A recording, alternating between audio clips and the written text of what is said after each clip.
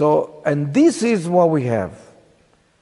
One of the most important things that we need to know in order to exorcise idolatry from our lives is a spiritual authority. We need that. We need a spiritual authority. It's like when parents are blessing the children before they go to school, before they go wherever they're going. And you bless them with authority. I bless you in the name of the Father, the Son, the Holy Spirit.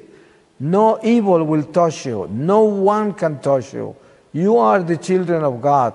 You are baptized and you belong to a God that loves you. No one can touch you.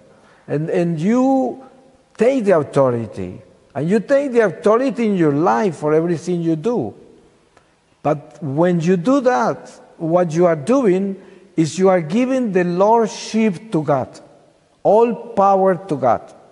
And you are exercising your idolatry because you know the authority comes from God, and you wouldn't have a dot of authority, a drop of authority, if you wouldn't be doing it in God, for God,